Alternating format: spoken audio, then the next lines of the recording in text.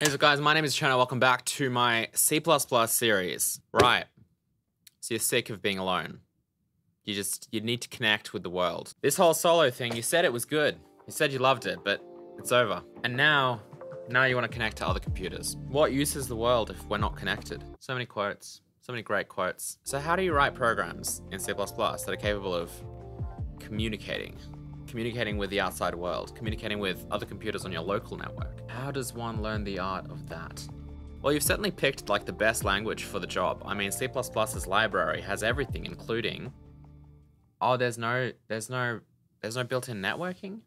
I don't know why I decided to treat this video like a TV show, I'm sorry. But yeah, it's true, like C++ has no built-in networking at all. You have to use the operating system APIs, like the Win32 API, for example, if you want to use sockets and any other things that let you communicate with devices. Every other language, like, I don't know, like C#, Java, Python, they all kind of have, that built in. But sure, C++, UBU, never change C++. Do people say that? Anyway, I'll stop. Just in a joking mood today.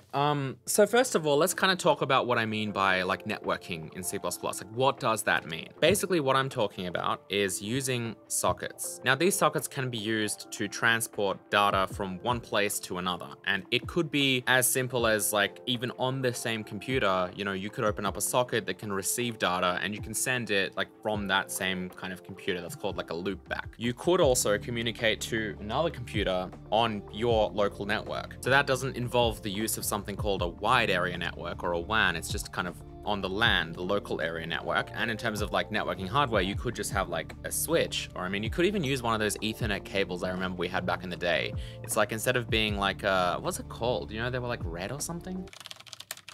Ah, here we go. A crossover cable. That's what it's called. An Ethernet crossover cable. Oh man, that just brings me back to like high school when we want to play like, a LAN game, but they'd block it or something in the firewall in the local network, I guess, at school. And so we had to like, people tried to like connect Ethernet cables, one computer to another, and it wouldn't really work because I think the wiring has to be different. So you need like a special cable. Anyway, I'm a little bit sidetracked here. But then it could also be like across the internet. And of course that involves like using a router, and like the things that could go wrong there, like you might need to forward your ports, might need to tame your firewall a little bit. You could obviously just use like a server, like from Hosting and the sponsor of this video, which we'll get to later. But that's basically what I'm talking about. And I'm not gonna go into like the deep fundamentals of networking, A, because I'm not an expert on that stuff, and B, because I just kind of want to practically show you how you can just get this working. Even though I love having a deep understanding of things and teaching that wherever possible, I feel like that's not always necessary. And at the end of the day, you just kind of want to write code that's just like, send data to this address, please, and receive data as well. And as long as you can write that code and it works, like, you can get on with your day and make the thing you're actually trying to make. So yeah, so that's basically what we're going to be talking about today. What we aren't going to be talking about today, but I do want to cover this in a later video, is stuff like HTTP. So if you want to just download information from a web server via HTTP, so you can kind of,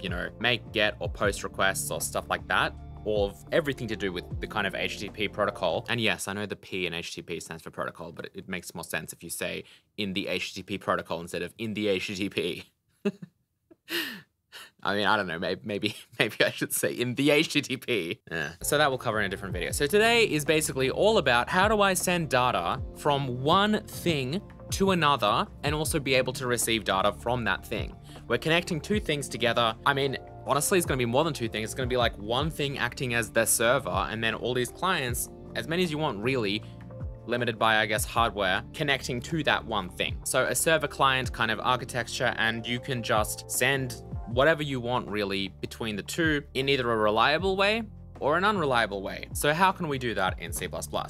Now, there are a number of networking libraries in C++, and I guess drawing from kind of like the time that I made the best way to make desktop applications in C++ video, which I'll link up there, by the way, I don't want to use libraries like Qt or Qt.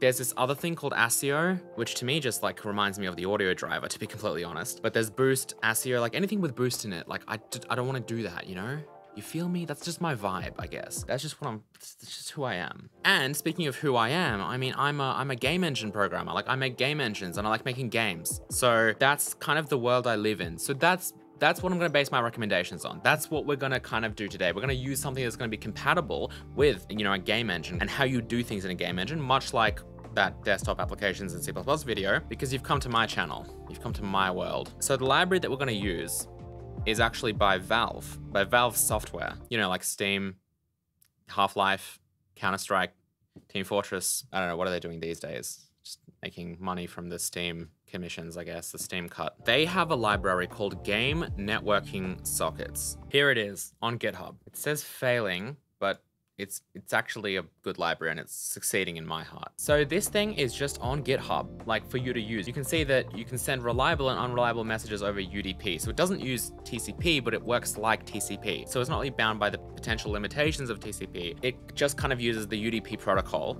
the UDP, which is important for kind of games and performance, that kind of stuff. It's got some really great features. You know, I'll leave a link to this obviously in the description below. Check it out for yourselves. And even though, like in the API, the word Steam is used like a lot, it does not require Steam, and the license is also extremely permissive. So you can of course use this outside of Steam for whatever you like. And that's what I did. I thought the best way to kind of put this into action and like create a practical example out of this would be to just make like an application. So I made my own like instant messaging chat application. Yeah, like Cherno chat back in the day, the network chat programming series for those of you who are OGs on my channel. Oh, it's just coming full circle, isn't it? Except this one's called Walnut chat instead of Cherno chat. Cherno chat that's vintage, you know, that's like that's legacy stuff. We don't touch that. So that's what the rest of this video is going to be about. It's going to be about how I made that application. I'll walk you guys through my kind of development journey of that. But like, yeah, it totally works. I'll leave the link obviously to all of the source code that's on GitHub. You can also download the release, and like I'll leave the server up for the time being so you can actually connect to like this URL using the client, which you can download, and like you can yeah, I mean, it works. I mean, is it like 100% secure, and are people going to hack it? Probably, but hopefully the code is going to be like a good example and a good starting point for those of you who want to develop something like this, where you can just arbitrarily send data to and from a client and server, and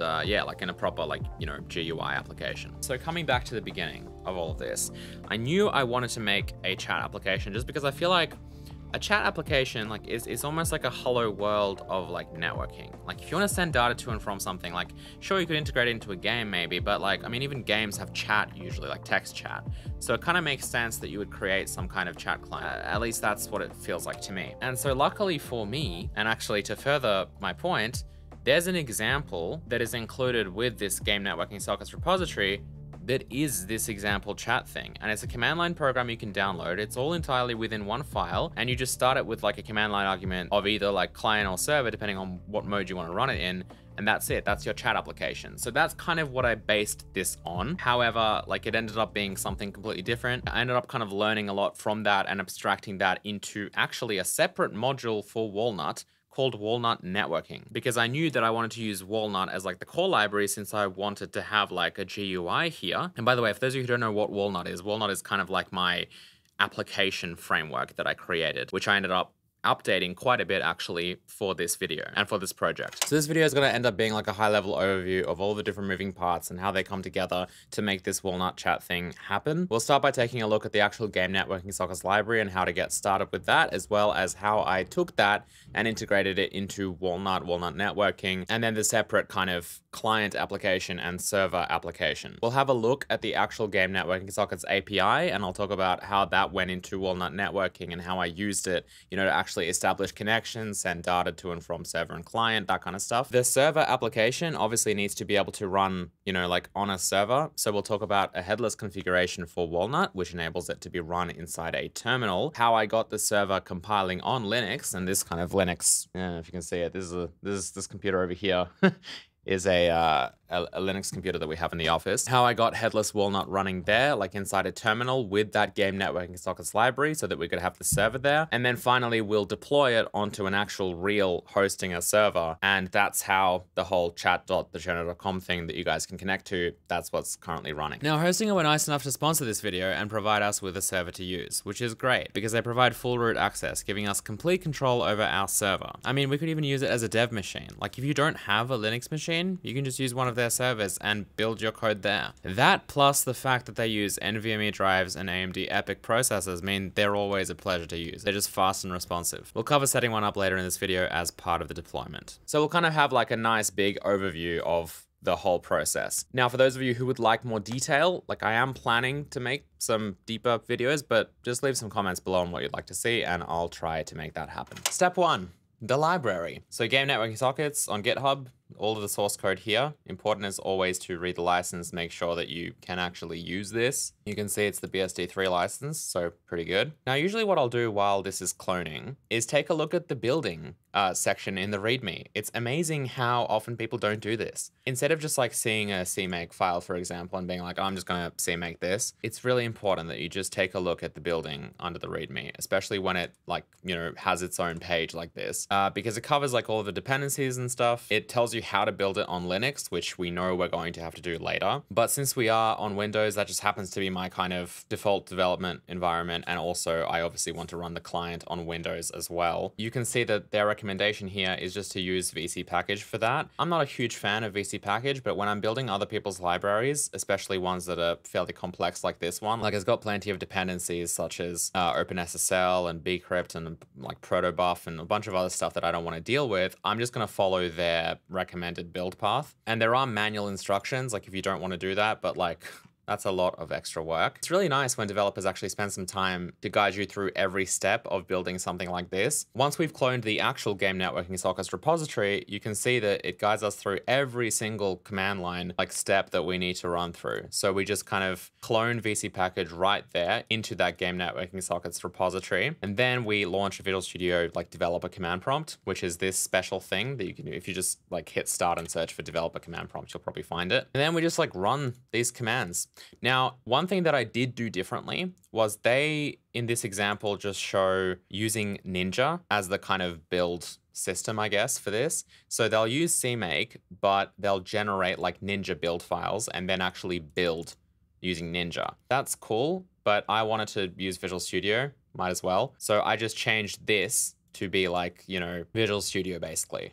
I think it's like Visual Studio 22 or something, I don't know. Just the normal kind of way you would get CMake to generate, you know, instead of a Ninja build files, it would generate a Visual Studio solution and project files. And so once that was done, I could just open Visual Studio. I could build like a debug configuration, a release configuration, whatever really I wanted. Those kind of built binaries, that's what I used to link into Walnut. So I didn't bother actually trying to get this to work within Walnut itself. For larger kind of third-party libraries, I just like to build them like standalone. And obviously like I'll retain and make sure I have access to all of the source code in that separate project just in case I need to build it with a different compiler or for a different platform. But I still like to keep that standalone because integrating this into like Walnut would be much, much, much harder and also quite frankly just unnecessary. So once that was done, I took a look at the examples. So as I mentioned, there is this chat example. I just had a look at this like in Visual Studio, made sure I understood it, ran through like most of this code. This one file, as I mentioned earlier, actually has both the client and the server in it. So the idea is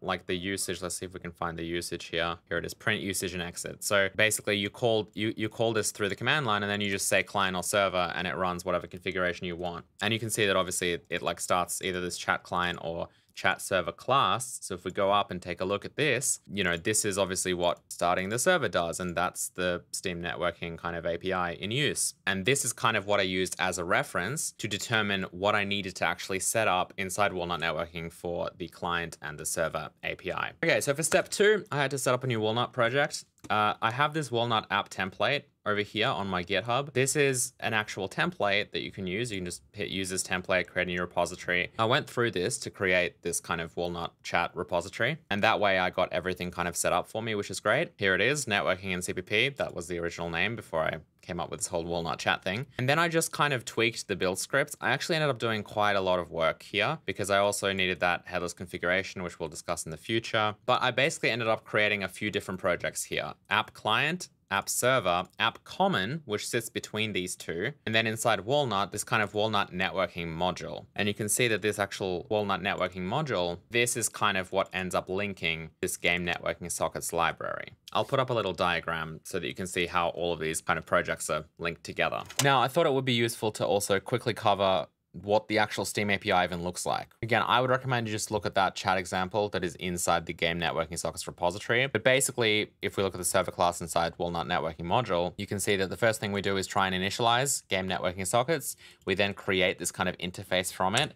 This will actually create a different interface depending on, I guess, the version of the library, but also whether or not you're using it in conjunction with Steam, because you can use this with Steam. but you can also use it completely not having anything to do with Steam like we are here. We're then gonna just set up this kind of local address with a port, any kind of configuration options we want, and then we create this listen socket IP, which is gonna be using that port and options and stuff that we specified. Now this interface, this Steam networking sockets, that's like your API. That's what you use to call any of these game networking sockets API commands. So here we're using it to create a listen socket IP. We create something called a poll group, which at the moment, again, Walnut will just create it for you, but that's basically like a group of clients that you can use to, I guess, more efficiently process messages from and send messages to. I mean, like one thing I didn't mention is that you can see I'm in the header file now. This is the iSteam networking sockets.h. This is like the whole API basically. And you can see just how good this header file is. Like look at this documentation. It's all here. It's wonderful. I love this.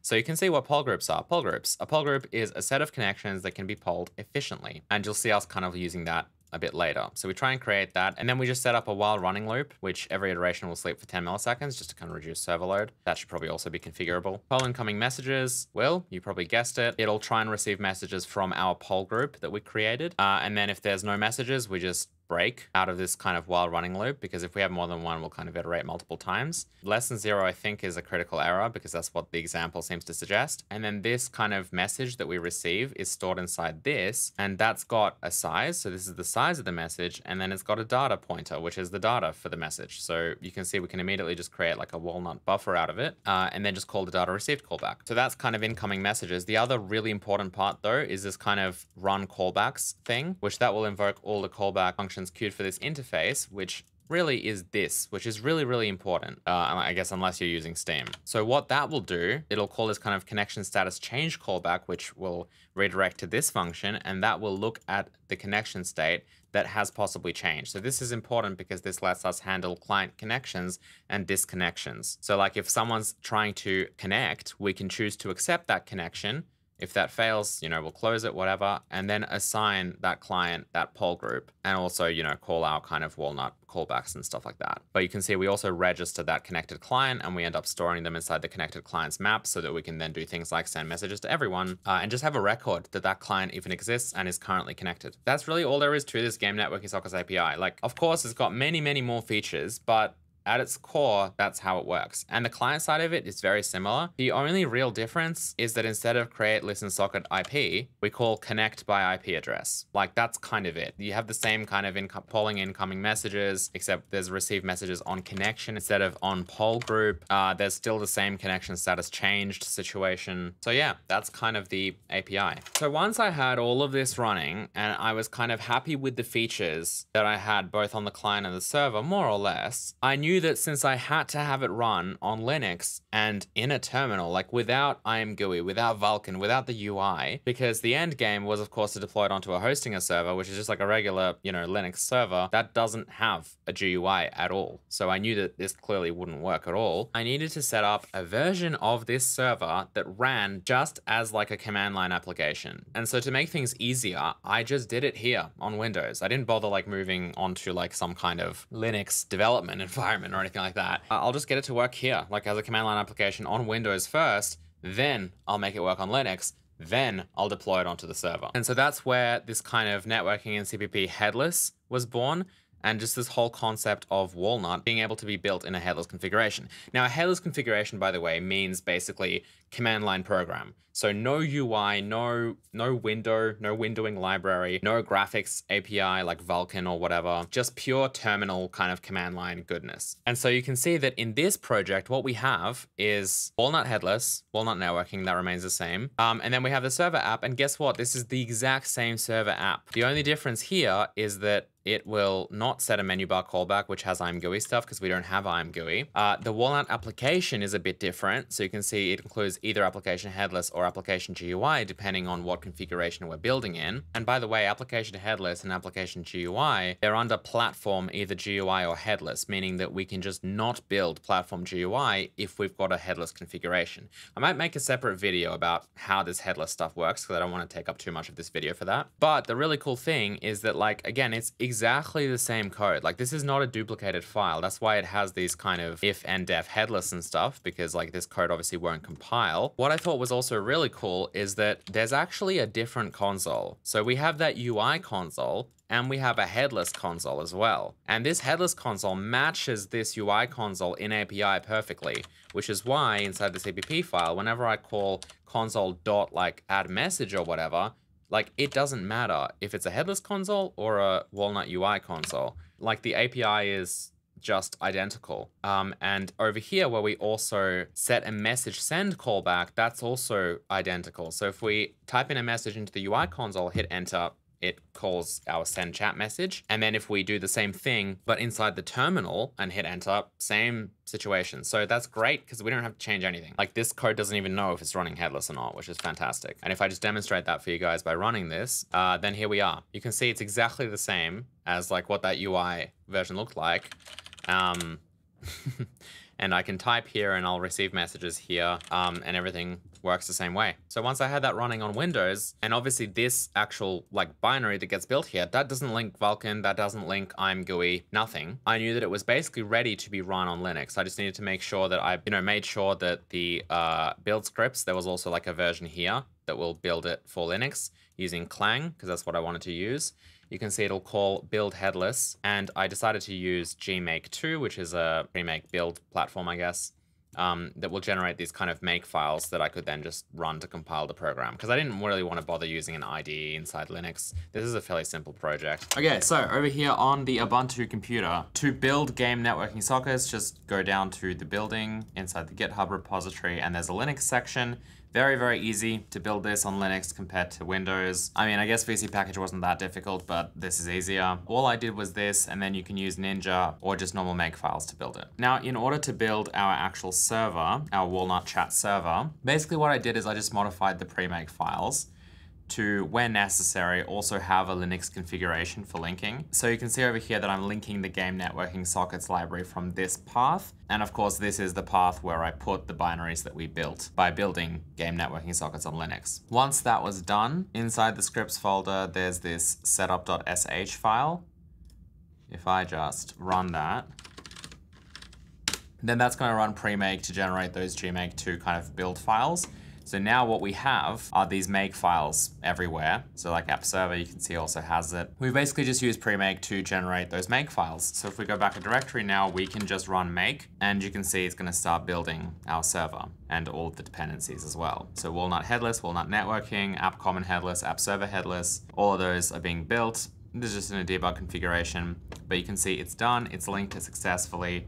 And now inside the bin directory, debug Linux, app server headless, we have our app server headless file. And this is just me copying the dynamic library manually into this directory so that we can then basically take these two files a little bit later on and put them onto our server. Obviously, before we deploy this onto our server, it would be a good idea to just try kind of running it locally over here. That's what I did. I made sure that I could communicate over the local network between this computer running like the server, obviously on Linux, and then also my Windows computer. Once that was all working, I would say it's basically ready to be deployed onto the server. Now, I am planning to make a bit of a deeper Linux video where I'm going to be adding like Linux GUI kind of support to Walnut, because Walnut at the moment only supports Windows. We have this headless Walnut configuration now, which does support Linux. That's how this is working. But I still want to be able to run like the chat client on Linux, using ImGUI and Vulkan and rendering, just like we do on Windows. So if you want to see more Linux videos and Walnut kind of related stuff, let me know. It's time to deploy this onto a real server. That's where the sponsor of this video comes in, Hostinger. So Hostinger has a bunch of really nice server plans that we can use here. We're going to need a VPS. You don't have to worry too much about choosing, a more expensive plan. You can just go with like the cheapest plan and then just upgrade.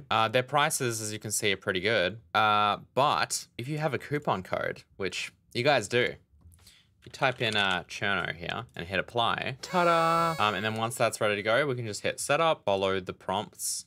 Guess I'll set one up in the US. I usually try and pick whatever's closest to like where most of you guys are. I'm just gonna go for a plain OS, to be honest. We're gonna go with Ubuntu. We can give it a name. Root password. Definitely not share this with you guys. Save and continue. Finish setup. Now we'll wait Actually, in the meantime, just open up a command prompt and we'll get ready to SSH in. So SSH and then whatever the IP address we get assigned to the server will be, that's how we'll get in. All right, so once that's done, let's hit manage server. There's the IP address. Let's copy that back in here, SSH right into that.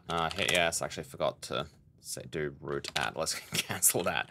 So SSH, make sure you do root at and then that so that we log in as this user. We put in our password, our root password, which seems to have failed. Did I forget my root password already? I just made it. Now you can actually update your root password, which is a useful feature.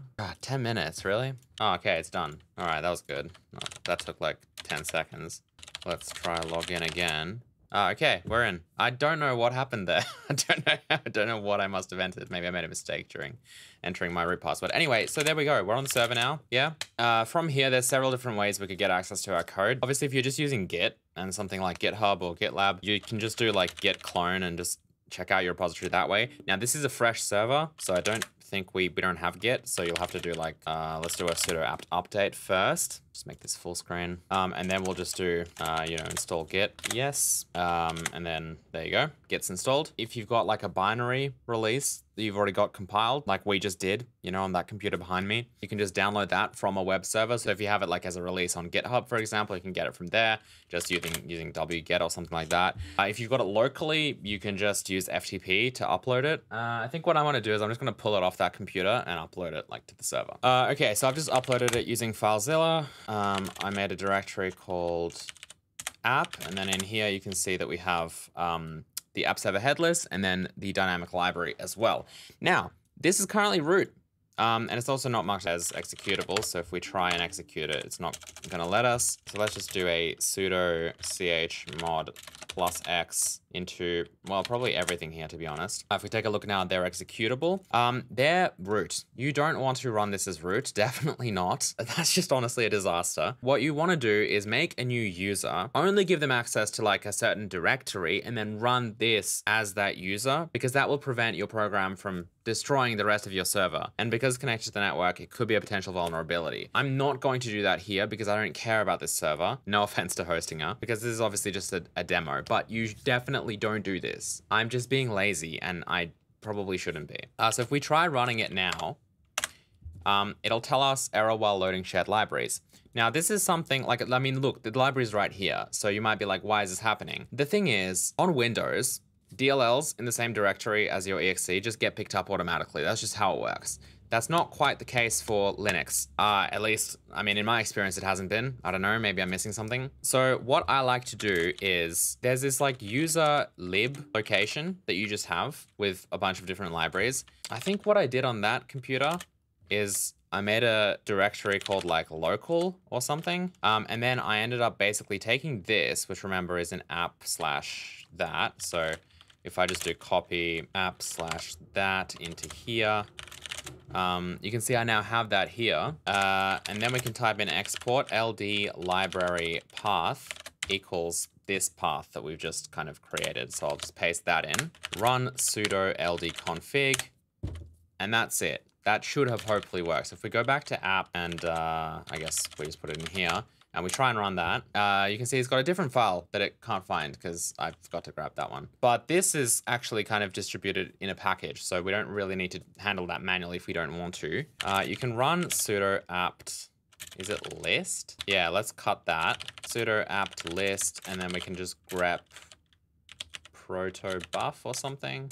So you can see there's quite a lot that we can actually use here. Let's try this guy. This is my strategy for just getting this to work. Okay, so after doing some light Googling, protobuf compiler seems to be the thing we want. So sudo apt install that, 50 meg. Okay, not bad. That includes a bunch of dependencies that protobuf has as well, of course. And now, maybe if we run our app server headless, we did it. Look at that, it's running. Hello. Okay, so now I suppose we should try connecting to this. Let me just keep this here. This is very exciting. Let me grab this. So this is the headless one. I want the GUI one because that has the client. Okay, so there's app client. Sure, let's just hit F5. Oh, I'm very excited. This is our server over here. Okay, here's our Walnut chat client. Let me pick a name, Jan. Orange, of course. And if we go back to hosting real quick, just to grab that IP address, we can just put that in. Now we know it's going to be port 8192. So let's type that in, 8192. Connect. Connecting. We're in. Hello. Look at that. Hi. And we get that over here. Okay, let's start another instance of this. So if you right click, go debug, start new instance. A lot of people don't know that. It's handy. You can see it loads our settings, but now let's connect as Cherno, who will be green for some reason. Connect. And we're in. You can see we download our yarn hello message. Let me just set this up a bit better. Still very exciting when you finally see it working for the first time. Hey man. Then you spend hours talking to yourself now. That's the next step, really. What's up? So this is a three-way chat between Cherno, yarn, and server.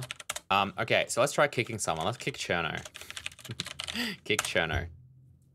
Okay, so user Cherno has been kicked. You can see it's brought up the connection dialog. He can just rejoin, by the way. That's... No, stay out. I accidentally did kick without an argument. Here's the Cherno just joining and leaving. Good riddance. I hate that guy. Hours of fun, honestly, hours of entertainment. And then if we do quit, I think the server will... Did I not implement the quit command? Well, if we control C, does this just... I guess this will just like disconnect after a bit of time. And if I try hey, it won't do anything. Yep, there it is. So that's gone now. And if I try connecting, it's won't be able to, of course, because the server is down. There it is, just stops after a while. But if I restart the server, we connect, we should be able to get in. And there you go. Haze everywhere. So thank you guys for watching this video. I hope you enjoyed it. All of this source code is going to be on GitHub just for free for you guys to take a look at and learn from. I guess I should probably add some disclaimers, and that is the fact that there's no security really to this. So, you know, use at your own risk. People can obviously manipulate these messages. They can write custom clients. I've written the server in a way that hopefully won't result in everything being destroyed. If I'm wrong in saying that, please let me know. And from this kind of mega video, I have a few spin-offs that I kind of want to make.